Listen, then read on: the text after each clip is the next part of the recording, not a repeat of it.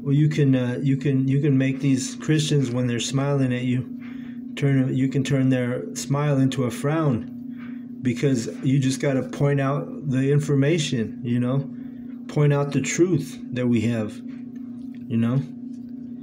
Verse 11, leave thy fatherless children, I will preserve them alive, and let thy widows trust in me. For thus saith Yahweh, behold, they whose judgment was not to drink of the cup have assuredly drunken. All right, that's talking about the Israelites, because we weren't supposed to, drink from this cup of wrath, being oppressed by the base people, Edomites, But we are, because if you go back to Deuteronomy chapter 28, it tells you the blessings first, and then it goes into the curses. But we didn't hearken to the word. We turned our backs against Yahweh, and therefore we had to drink of that cup. Because if you read the blessings, hey, that would have never happened had we kept it 100, as they say in the world. Kept it real with Yahweh. But we're a stiff-necked, stubborn people, the Bible says. So we had to drink from that cup. And we had to get whooped by Yahweh's whipping stick, which he used those so-called white people, Edomites, as our whipping stick. And we still getting whipped by them,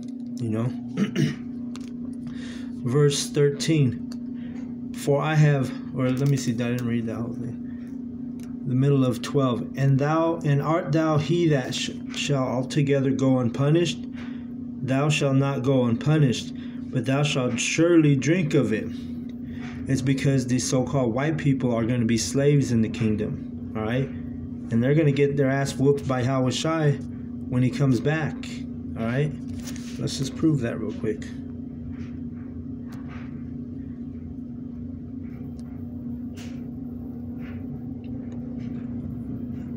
This is Yahushua talking. Think not that I have come to send peace on earth. I came not to send peace, but a sword. All right? So don't listen to these Christians telling you that Yahushua is this nice, frail white man who loves everybody. He's gonna come back with a sword, man. He's gonna fuck these so-called white people up. He's gonna fuck the Edomites up, man. He's gonna fuck up the 2/3, the Israelites who follow the Edomite and don't want to leave his customs and his traditions and his philosophies. Got a lot of people in my own family they can't leave that shit, man. They don't want to throw away Jesus Christ. That's too hard for them. Jeremiah 25, and we're on go back to, actually, 49. Jeremiah 49.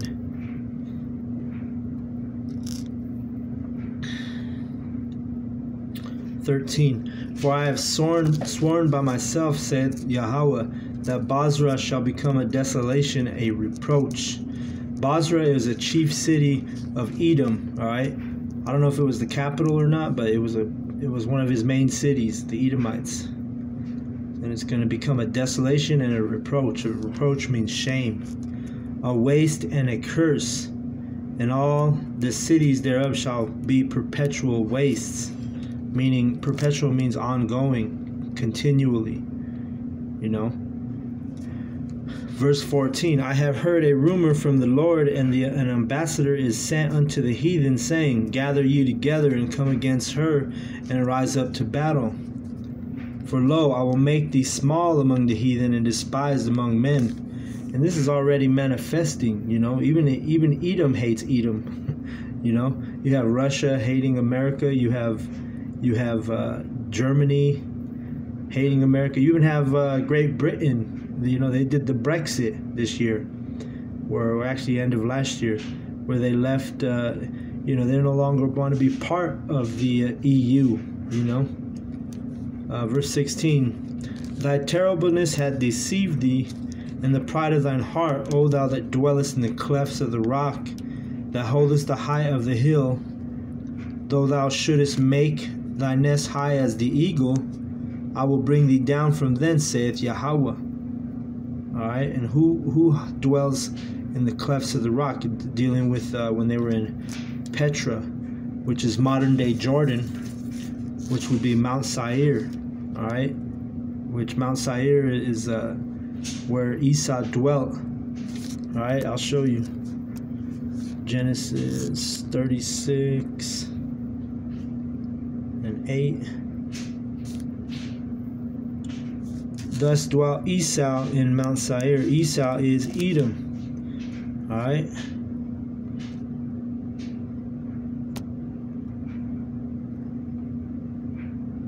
And this is how he's getting exposed, man.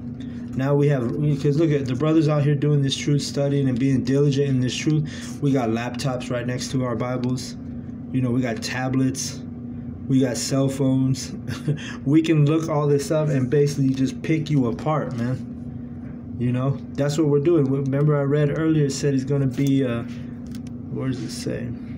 Oh yeah, verse 10. But I have made Esau bare, I have uncovered his secret places, and he shall not be able to hide himself.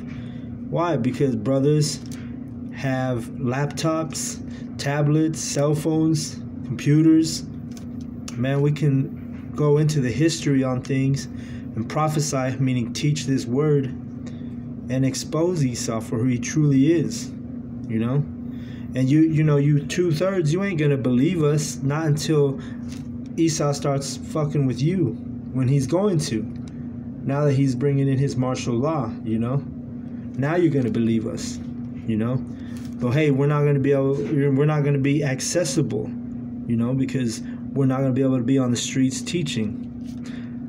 You know, when you really need it, when this shit really hits the fan, you're gonna be left to basically die, man. Jeremiah 49:17. Also Edom shall be a desolation. Every one that goeth by it shall be astonished, and shall hiss at the plagues thereof.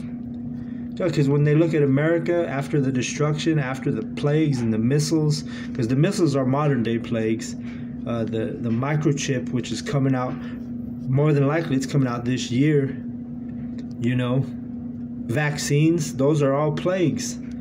Esau's going to put all the shit, make it mandatory, and it's going to be a plague to all you people who don't believe this truth. All right? And people are going to be astonished, being like, damn, this is America the Great? This is the making America great again? That's why they're going to be astonished. 18. As in the overthrow of Sodom and Gomorrah and the neighbor cities thereof, saith the Lord, no man shall abide there, neither shall a son of man dwell in it.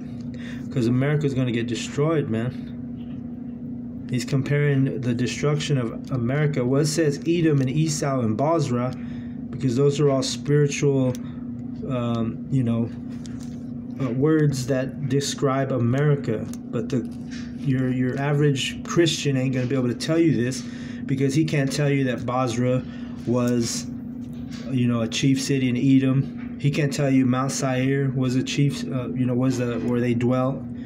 He can't tell you that Edom is the so-called white man. I mean, they don't have all these this knowledge, because Yahweh is not dealing with them. He's dealing with his men of Israel, who are the prophets today, teaching this truth. We're able to basically decode this truth, you know, underneath our elders.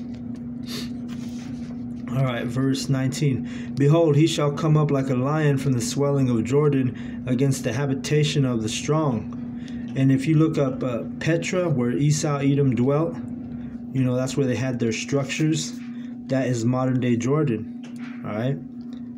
But I will suddenly make him run away from her, and who is a chosen man that I may appoint over her? For who is like me, and who will appoint me the time? And who is that shepherd that will stand before me? Therefore, hear the counsel of Yahweh that he hath taken against Edom and his purposes, and he hath purposed against the inhabitants of Teman. Surely the least of the flock shall draw them out. Surely he shall make their habitations desolate with them. The earth is moved at the noise of their fall. At the cry of the noise thereof was heard in the Red Sea. And it's because the earth is going to be moved, and the noise of their fall is because it's those missiles, man. Those missiles are going to cause the earth to move, and there's going to be noise. It's going to be a loud noise when those missiles hit. Behold, he shall come up and fly as the eagle, and spread his wings over Bozrah. And at that day shall the heart of the mighty men of Edom be as the heart of a woman in her pangs. So he's going to make these mighty men, which would be the armies and the military men, you know, of Edom. They're going to be like women, man. He's going to make them like bitches. Is basically what this book is saying. Yahweh is telling you Edomites, he's going to make your army and your military like some bitches. Verse 22, we just read it.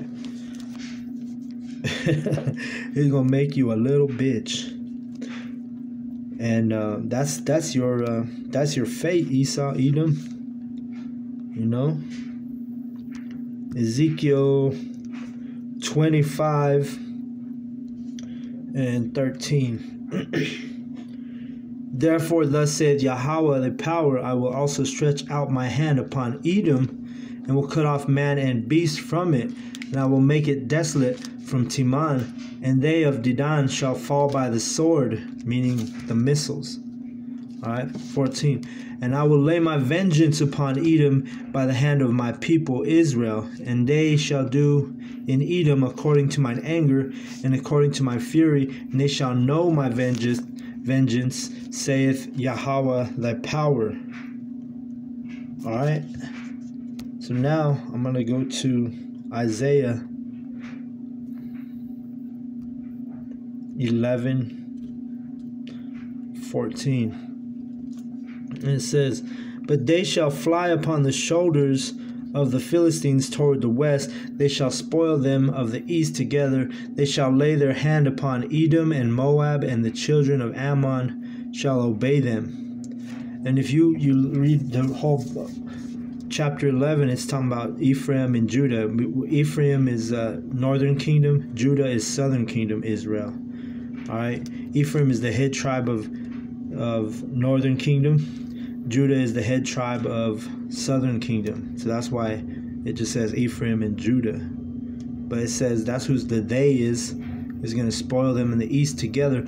That's who that's talking about, is the Israelites. They're going to be the ones that lay their hand upon Edom, which is the so-called white man, Moab, which is the so-called Chinese, and the children of Ammon are the Japanese, so-called Japanese. They're going to obey us, it says, because the heathen is going to be our inheritance, man. Let me get it. Psalms 2 and I think 9 or 10. No, 8. Psalms 2 and 8. Ask of me, and I shall give thee the heathen for thine inheritance, and the uttermost parts of the earth for thy possession. Thou shalt break them with a rod of iron, thou shalt dash them in pieces like a potter's vessel. Be wise now, therefore, O ye kings, be instructed, ye judges of the earth.